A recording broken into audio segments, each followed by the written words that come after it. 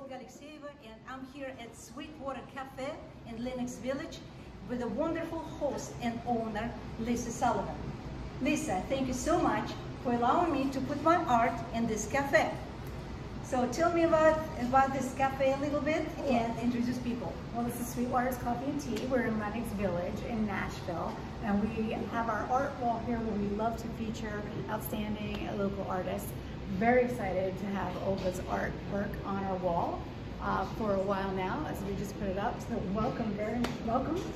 Thank you so much. And cafe, you know, this cafe is my favorite.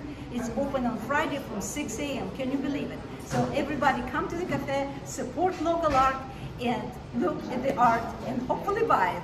Thank you. Thank you.